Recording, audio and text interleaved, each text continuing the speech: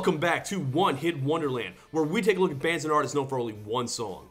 And we are going back to 1999, a magical year as far as I'm concerned.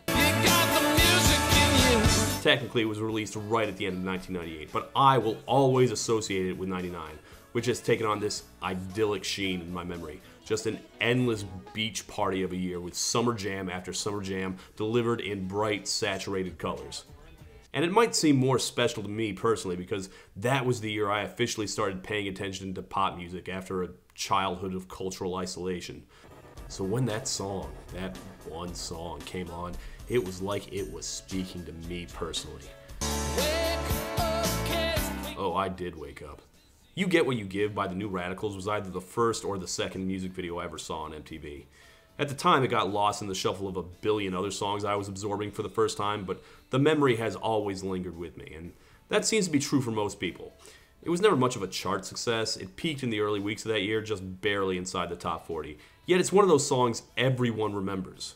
And if you don't like this song, I advise you to click away now, because I'm just going to gush over it the entire time. I think it's one of the best songs of the 90s. It is one of the few songs that can make me dance, and I don't dance. In fact, it's only grown more and more acclaimed as the years go by. The Edge said he was jealous of it. Joni Mitchell called it the only song in decades that really excited her. YouTube star Todd in the Shadows called it one of the best songs of the 90s. I mean, I think the most pop record I used to really like was a song by the New Radicals called Don't Give Up. Now that's an endorsement. And despite its many celebrity fans, I still feel like it's never gotten its due. If it had been part of some trend or genre like grunge that writers like to mythologize, or if the band had gone on to bigger and better things, maybe it would be near the top of all those greatest ever lists.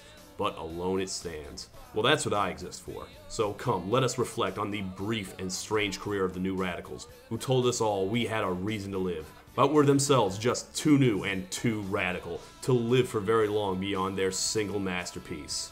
Just don't be afraid to leave.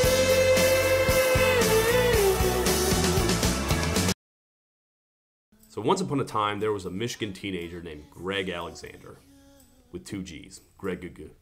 In 1989, he sent a letter to A&M Records saying, hey, you should sign me, and they did. His first album got zero promotion because of internal reshuffling in the label, and it's pretty hard to find now, but most of it got recycled into his second album in 1992, which got a bigger push. It is titled Intoxifornication. That's the title. Here's the first single released off of it, Smokin' in Bed.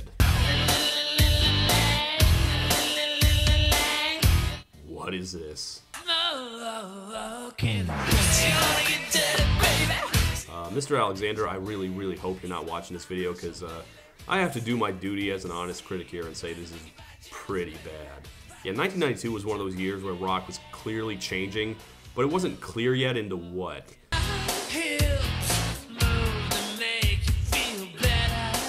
I'm not sure what Greg's going for here, because this is a kind of 90s cool that only existed for like half a second.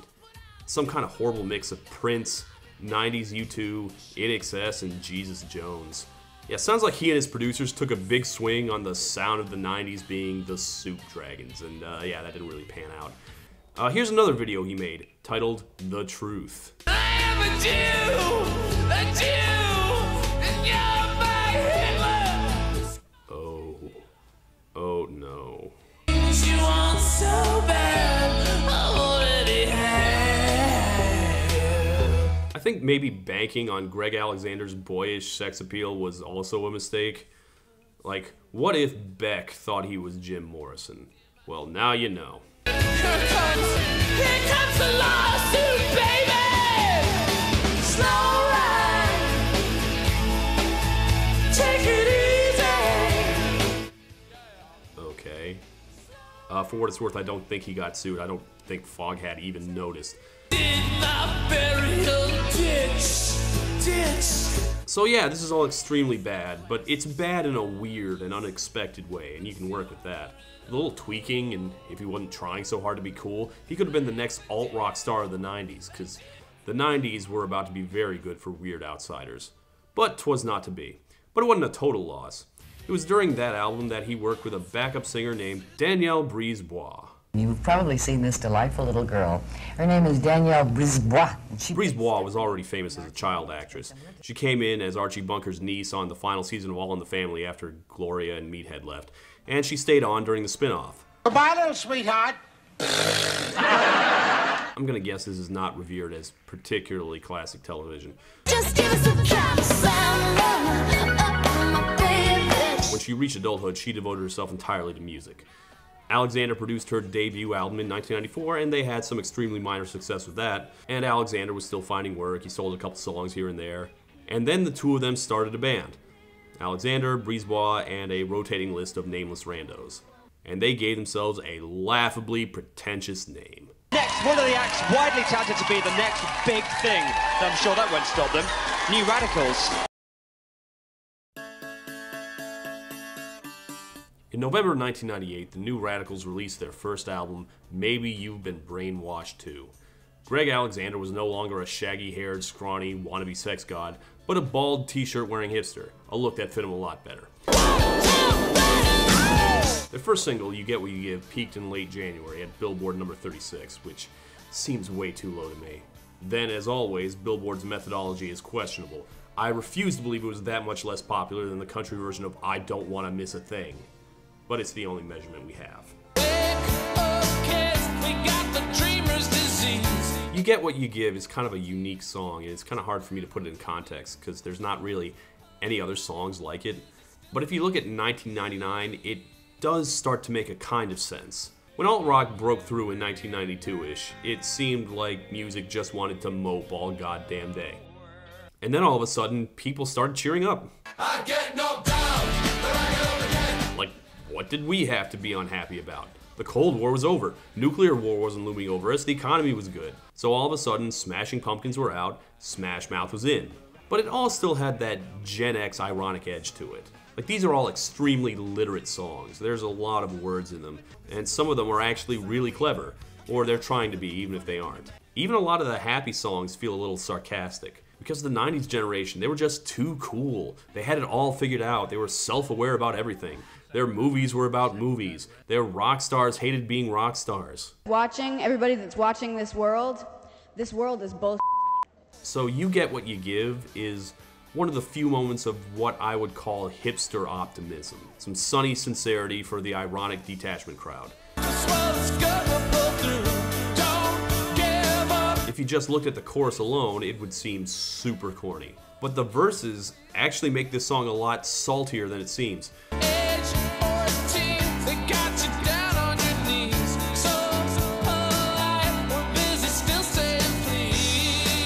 Like, this song pretty much agrees with Fiona Apple up there. This world is bullshit. But he also has one real insight here. Being too good and too smart to buy into the phonies of the world feels pretty fantastic. Alexander wrote it while he and most people he knew were broke and couch surfing through life. And when you look at it, there is something really awesome and romantic about it. Like, mostly what I get from this song is that sense of being in your 20s and having nothing figured out and everything figured out at the same time. Nothing can get you down. The future is good even if the present is a mess. Like, so what the world is bullshit? You are still awesome. You'll be okay. Follow your heart. It feels like this song could only have been written in the late 90s, when the news of the world was mostly funny and it didn't seem like we had a lot to worry about. So that's part of what made the song so resonant. But that's all very late 90s. There's another reason it's lasted decades after the sunshine of the late 90s flickered and died. And that is, it's just an amazingly written song. You Get What You Give might have the attitude of the 90s, but it has the sound of MOR rock from the 70s. You know, Carole King, Todd Rundgren, ELO, Steely Dan. This is music for songwriting nerds, just acts you listen to just to admire the craft. And that's how I listen to this song too. This is a song for people who love chords and structures and hooks. You Get What You Give is a pretty lengthy 5 minutes, but it uses every second of it. It is not a repetitive song, and there is not one wasted moment. Alexander says he just kept trying to top himself, and he does. Every time you think the song's out of tricks, it adds a new one. Now say you're mine. There's a solo at just the right part, for just the right length of time, and a little bass lick at just the right moment. Like, here's the part where you can tell, because the song should logically end here, because it's already been going for a while. But then he adds that one part that just puts it over the top. And we gotta talk about it, because that's the part that got him in trouble. Health insurance with for flying, FDA, big bank is buying, fake computer crashes, dining, cloning, well they're multiplying, fashion shoots with Becky Hansen, Courtney Love and Marilyn Manson, you're all bitch, run to your mansions, come around, we'll kick your ass in. See, again, everyone's full of shit but the New Radicals. Phonies! You're all big fat phonies! And none of these people are Kim Kardashian or anything. You can't just get away with calling them fakes. Like, in one line, he managed to piss off hipsters, teeny boppers, riot girls, and goths. That's a wide set of demographics to annoy. He did eventually apologize to Beck personally. Marilyn Manson threatened him back at one point. For all that I'm gushing about how much I and everyone else loves this song, I have met people who don't. I vehemently disagree, obviously, but I can see the angle, how it might come off as a little too self-impressed. Like calling Marilyn Manson a fake. What does that even mean? You mean that's not his real eye color? Or this silly video of the rebels running riot on the mall. Take that, squares. Yeah, they smash up rich people's cars. 'Cause they're radicals. New radicals. Alexander has said that he wishes people would stop focusing on the celebrity parts of that verse and more on the fact that he called out the banks and the health insurance companies and the FDA, but, you know, we love our celebrity feuds. The whole idea behind this particular album is the commercialization of society where it's so out of control. Listening to these interviews, I think he thinks this song is a lot more political than it actually is, you know. Maybe you've been brainwashed too. Wake up, sheeple! I mean, yes, there is the vibe of being pressured by society and its false idols like Hanson, but what's great about this song is that it's uplifting, and it's about friendship and getting by, and it has that big, soaring, spirit-lifting chorus. But threatening Hanson is not what ended his career, and you could have seen it coming if you had ever seen any video of them live. Always with that bucket hat pulled over his eyes. If you're a music artist and you don't show your eyes, it's for one reason. You don't want to be famous. This is a guy who may have sang about things being alright, but eventually the phoniness of the world took him down.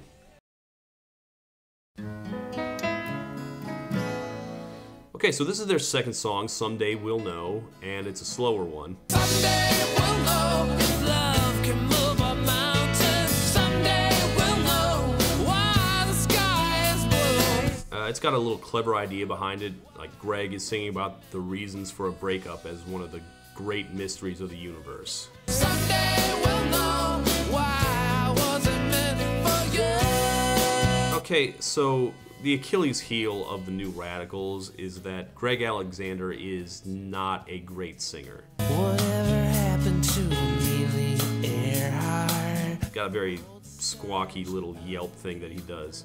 He made it work on You Get What You Give, but slow down the energy, let some of his weirder lyrics stand out a little more. Did the captain of the Titanic cry? Yeah, it does kind of hit a wrong note. I mean, I learned to love this song anyway after a few listens, but I can kind of see why it didn't catch on. But I'm not sure the public rejected it exactly. I can't tell if it really got a push.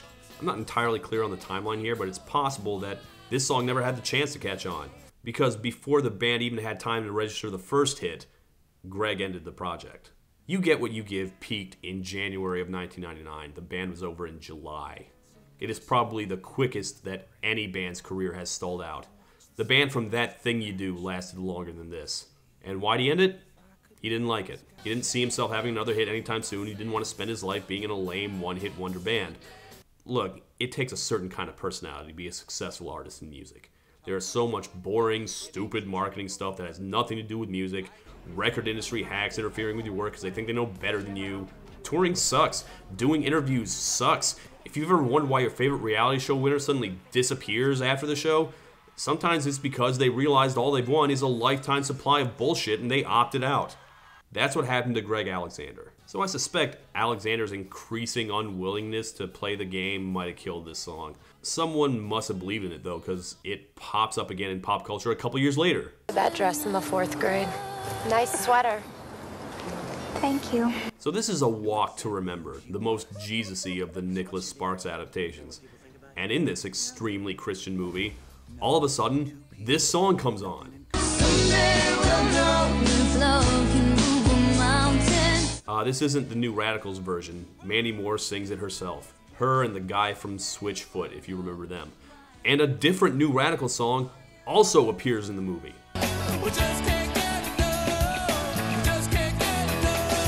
This was 3 years after the band broke up. I don't know how these songs wound up in Nicholas Sparks' A Walk to Remember, but it wouldn't surprise me if it was Mandy Moore's idea, because she turned out to have surprisingly sophisticated taste in music. A year after this movie, Hall & Oates also covers Someday We'll Know, as did the band America in 2011. This is so weird to me. I am not used to these failed follow-ups getting any attention after they flop. There are no covers of Dance the Kung Fu. For what it's worth, the album is good to great. The songs all have really long Fall Out Boy-esque titles, and the album is fun and rambly, and the songs just go wherever Alexander feels like. If you like the early 90s eclectic dance rock stuff like World Party or the Happy Mondays, I recommend it. I can say this about it, it is definitely the New Radicals' best album. Well, Alexander said in his breakup press release that he wanted to work behind the scenes. He said he saw himself like Babyface, in that he's more of a producer and only occasionally an artist. So in that way, and I'm assuming zero others. The first thing he did was produce Brisebois' second album, but unfortunately it never got released. But except for that, the man did really well for himself.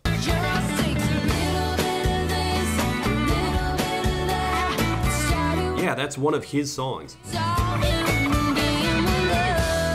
And nowadays, Alexander is known as a real songwriter. The label gave him what he calls a blank check to just write and write. And he'd probably be like super acclaimed and famous if he had been pickier about who sings his songs.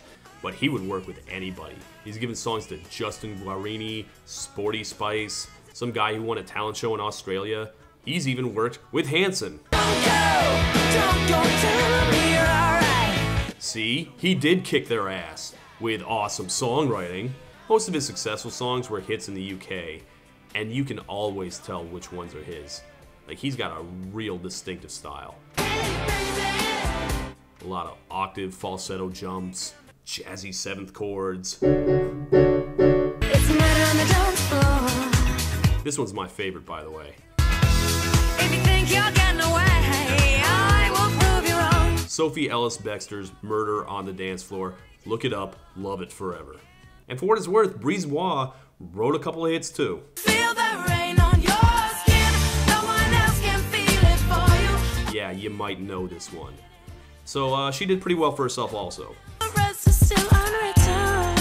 After a while, Alexander burnt out again and disappeared for a while, but he reunited with Brisebois to write a soundtrack album. Tell me if you wanna, 'cause I'm just not sure. That would be for the movie Begin Again. John Carney's not quite his beloved middle film between Once and Sing Street. It's pretty good. Personally, I think it was a mistake to give the musical climax of the movie to Adam Levine. Nor would I have let him try and find out if he can act, because he cannot. But I still think it's a pretty good movie, worth watching, and the music is excellent. And the two of them got an Oscar nomination for it. And for what it's worth, Alexander also says he has about 10 albums worth of New Radical songs. But who knows if any of them will ever see the light of day. It's hard to say they deserved more when Alexander didn't want more. Let's say that I, the fan, deserved more from this band because they were really good. In an alternate universe where Alexander could handle the pressure, the New Radicals are, well, I don't know if they're successful exactly, but they're certainly critical darlings. Instead, You Get What You Give lives on as a song too good to be from a one-hit wonder, and yet also too good to not be from a one-hit wonder. You got it in one. You're never gonna beat it. Just go out on top. Now let's all dance.